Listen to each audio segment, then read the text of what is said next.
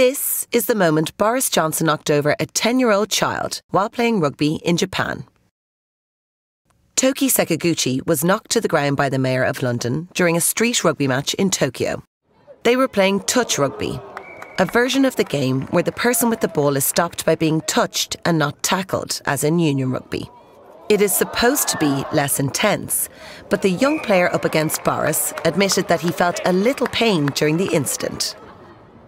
He did not seem too upset, however, saying, "I was happy to play against Boris and some of the strongest men in Japan."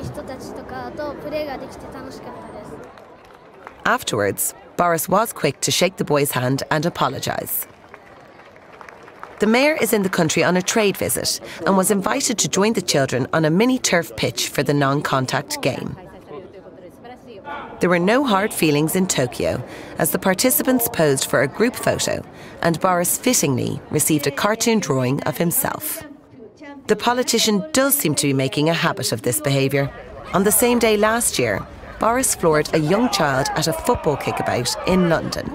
Makes you wonder, who will he be tackling next year?